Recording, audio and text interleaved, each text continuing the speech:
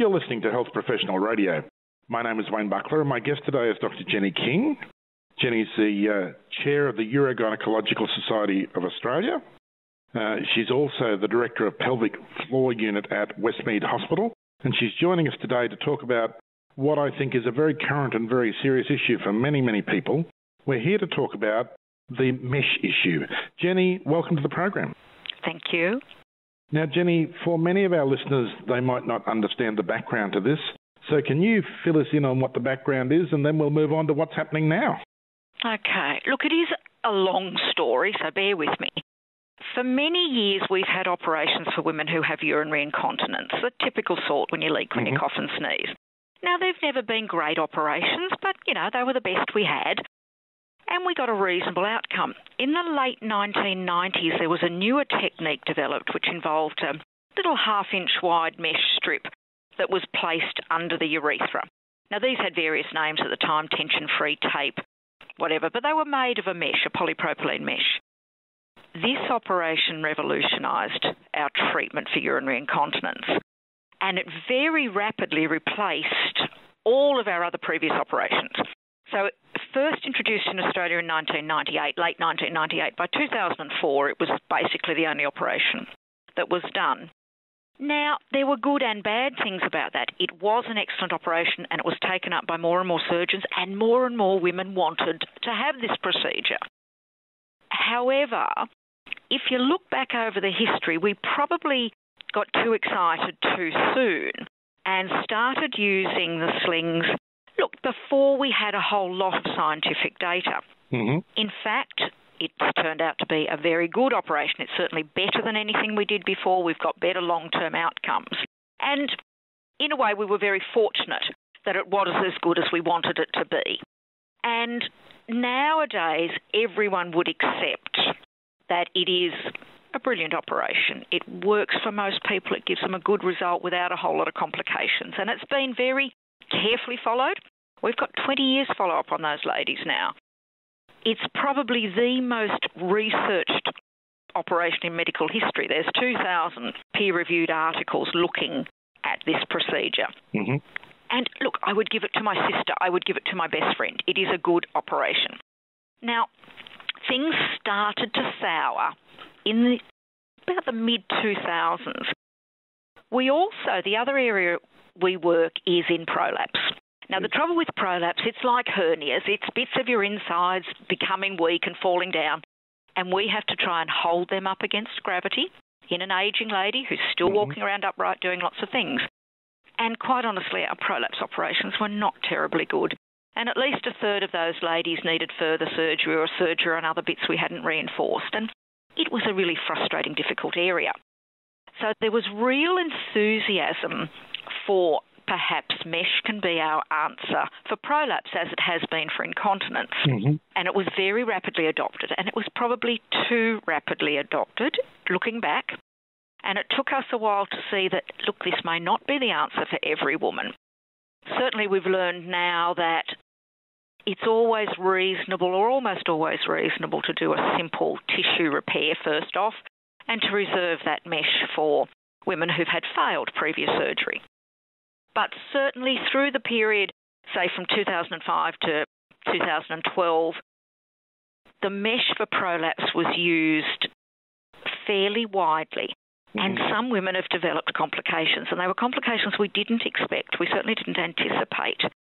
Very bad pelvic pain and pain in other areas of the body, pain that doesn't improve when you remove the mesh, pain with intercourse, damage to internal organs. Not a lot of women, but when it's happened, it's been quite devastating. And I think, we were slow to pick up on this. Part of the problem is that most pelvic floor surgeons work in big units, and it's all we do. So we actually, not boasting, but we don't get a lot of complications, or if we do, we know how to go about trying to fix them.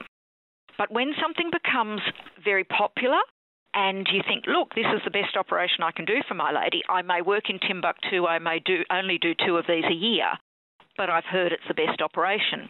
People will do that. And they'll do it for the right reasons. Yes. But in fact, it's much more complex than we thought, and you really do need very careful patient selection, very careful monitoring of those ladies. And I really think we were, as I've said, slow to pick up on those complications because they were coming in dribs and drabs. And truly, we did not have a very good mechanism for following those ladies and picking up on those complications quickly. We are, as a society, much better at picking up complications from medications than we are from medical devices, and this is obviously something we've had to look at. So through from, say, 2012 onwards, there were more and more reports of mesh complications, and the regulatory agencies, the Parliament, everyone started to look at this. Yep. And changes were made, but probably not quickly enough for some people. So it became a social media issue. It became a tabloid press issue. It became a Senate inquiry issue. Now, I think probably all of those people were well-intentioned, but what's happened, we've seen a really adverse response to mesh, as though mesh per se is the devil incarnate. Always bad, shouldn't be used. Ridiculous comments saying that it causes cancer, that it migrates, things we know are incorrect. But it means that people are now frightened of mesh. For example, the Senate inquiry, I find this area really difficult. Once you get legislators and parliamentarians and bureaucrats involved in medical regulation and medical practice, you get people who are not really answerable to the science. Now, I gave evidence at that Senate inquiry. We put forward all our data. We put forward our patients' letters. We put forward really complex information. But for a politician, you are answerable to your constituents or to the people who've got you on their side. Not because you're a bad person, because that's the only story you've heard, and it's very emotive and it's very upsetting what has happened to these ladies. But that's all you see. So the response from the Senate inquiry was to say mesh for vaginal prolapse or for stress incontinence should only be used as a last resort. Now, that is nonsense. It is the best operation we have for stress incontinence. I would agree that it should be used far more cautiously in prolapse, but you don't rule it out altogether.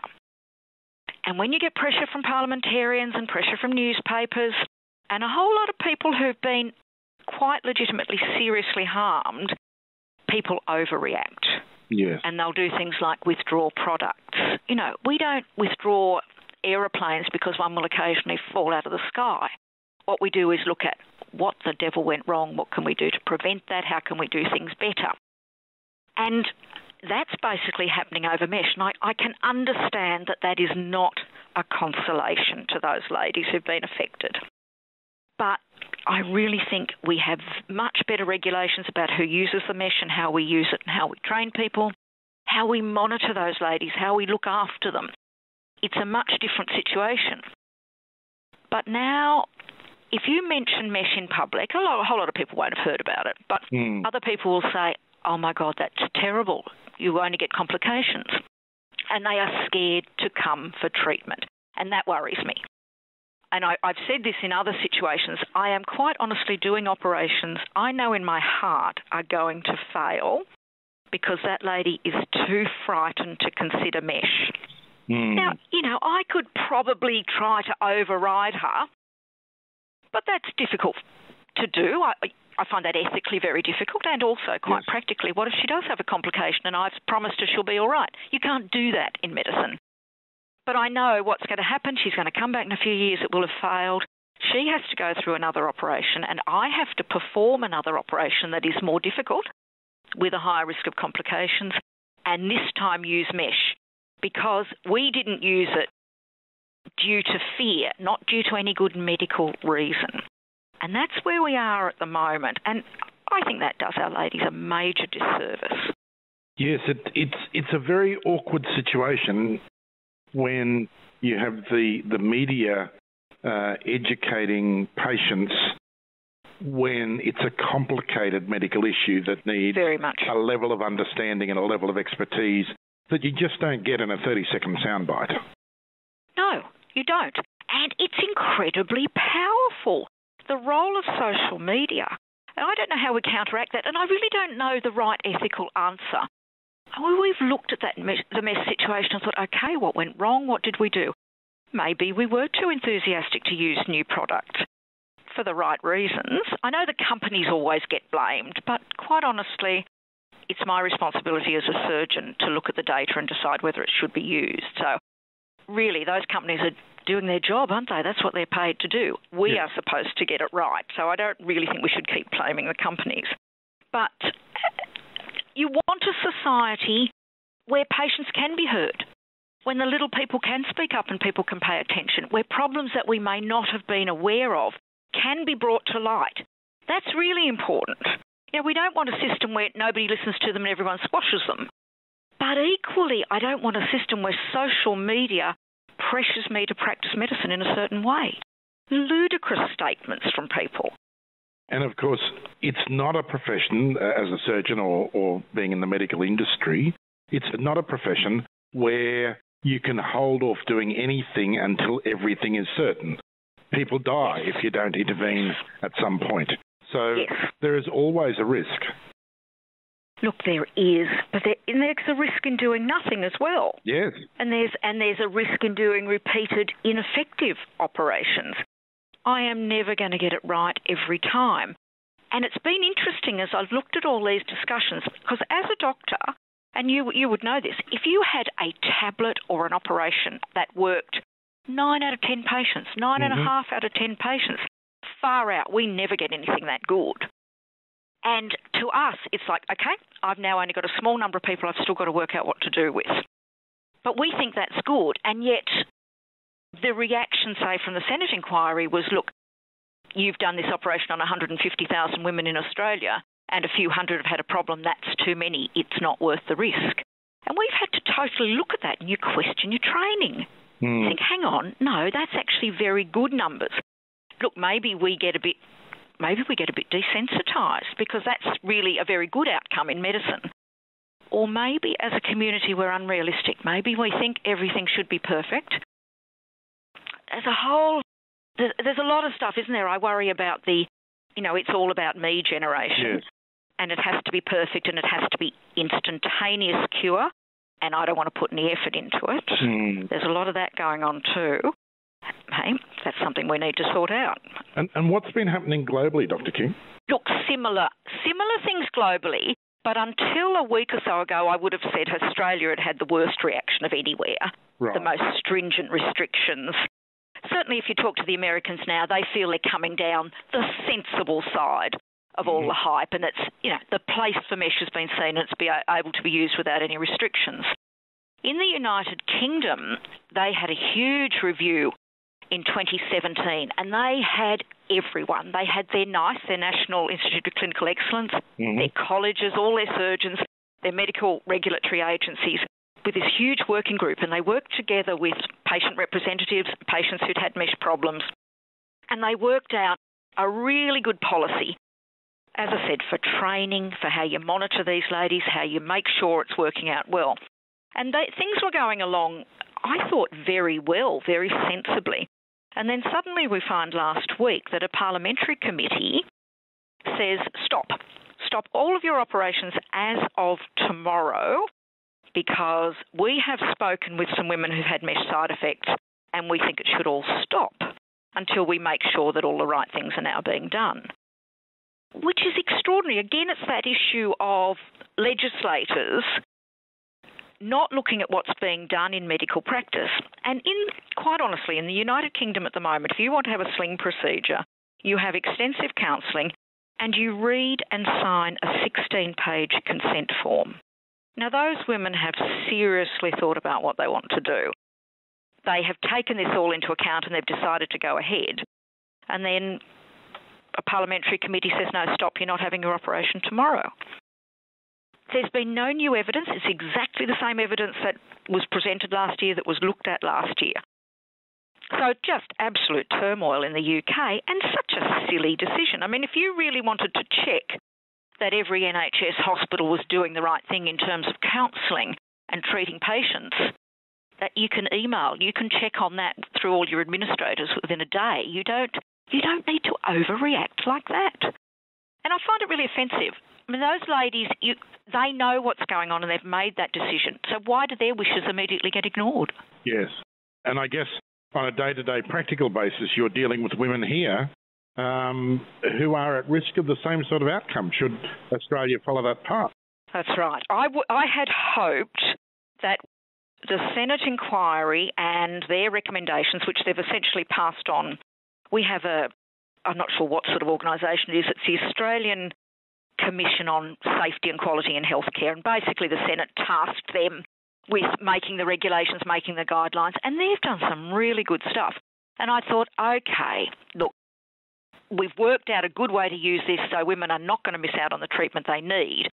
But certainly this occurrence in the UK has made me feel really vulnerable again, as though, your world's been a bit turned upside down. And is there an outcome that you're hoping for now? Look, I want people to be able to talk about mesh sensibly. I want the ladies who've had a good outcome to be heard. And I think it's very reasonable that only highly skilled pelvic floor surgeons use this mesh. I think that may have been a mistake we made before. We thought it was a generalist type procedure. It's not. It's very complex and you need to sort out those ladies. So I would hope that we can continue to look after our patients now. We've got good guidelines in place and I'm happy to abide by them. UGS has been pushing for guidelines and credentialing for years and been ignored. It has a place. Mesh has a place. It's really important for some ladies. If we can just do it without everyone else being scared. Yes. And I guess that's going to come down to education and professional clinical advice. Look, I hope so. I don't think the word's getting out there. People don't want to hear sense about mesh. Never let the truth get in the way of a good story. So all the publicity we've had is from women who've had poor outcomes. And I know I can't turn around and say most people have had a good outcome. That doesn't make it any better for them. But it's still the reality. And it still means that other women shouldn't be denied that option. Yes, so it's a nuanced question and a question of balance of probabilities, I guess, at the end of the day. Yes. And yes. for informed consent from potential patients. Look, isn't that a difficult issue? I feel, I self-righteously say, I've told them A, B, C, D, E. But truly, can you really imagine what a certain complication would be like unless you've gone through it? And I'm not sure any of us can, really. So I'm never sure about the informed consent thing. I don't know how to completely convey to someone the odds. We work on odds all the time. We cross the road assuming we're probably not going to get run over. We have an operation assuming we're probably not going to have a complication. But it is still based on odds. The statistics will catch up with you at some stage. So I find it difficult, and I know there's people doing wonderful research into consent and how to be sure that someone really does understand the implications of what you've said to them. And I think we obviously need more on that. I've had times when I thought I've explained something really clearly, but I've obviously been focusing on some other aspect that's, concerning me about that lady's management. And I've missed the blindingly obvious thing that she wanted to know. And yet, I would consider that I try very hard with my patients to get it right. But I suspect we can never convey really the implications of a complication. We can really only convey this isn't likely, and if it does happen, this is what we will do to fix it. And that's really the only way we can do it. We've just got to do our best at it. And I guess sometimes there are complications that are unfixable, but that's not new in medicine. Well, no, look, it's not, is it?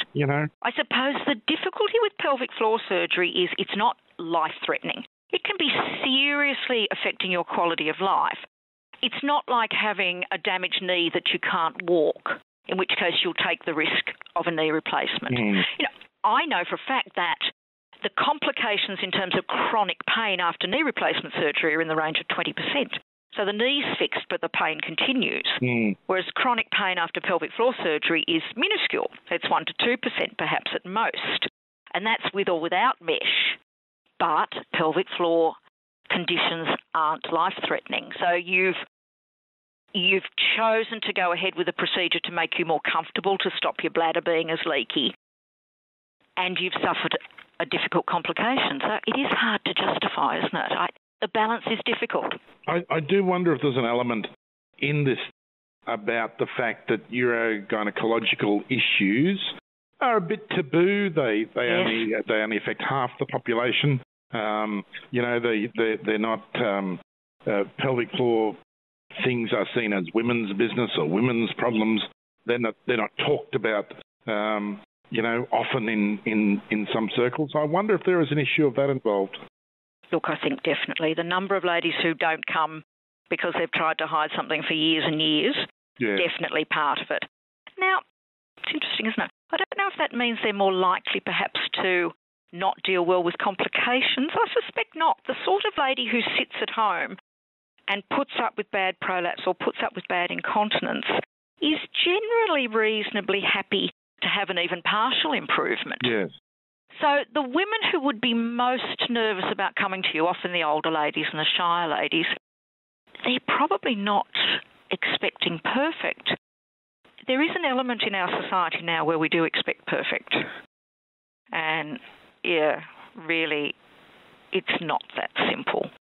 I'd kill to have a whole population of ladies who've been through the Depression and been through the Second World War and would just be grateful for some improvement. Honestly, they're a delight to look after. Unfortunately, I'll be retired before the Y generation needs my services. Yeah. All that generation who went through the war and the baby boomers who are now headed to their retirement, I'm afraid, it's that generation that understand that outcomes are rarely perfect. You are so right. And maybe we need to get that perspective back. Well, we'll try a little today. Jenny, it's been a really great conversation to have with you. I do love chatting to experts because they can always make very complex things understandable, even by people like me. Thank you for your time today. It's been a little luxury for us to hear someone speak so passionately and so expertly about their topic. Thank you for your time. If you just missed my chat with Dr. King, we've been talking about mesh implants, and it's a chat worth having a listen to because Dr. King's an expert in the matter and articulates a view very clearly. We have on our website a full transcript of our conversation that you can read, or if you prefer, we also have it as a podcast. It's on iTunes, YouTube and SoundCloud, and you can find the links to all of those on our website at www.hpr.fm. This is Health Professional Radio. My name is Wayne Bucklar.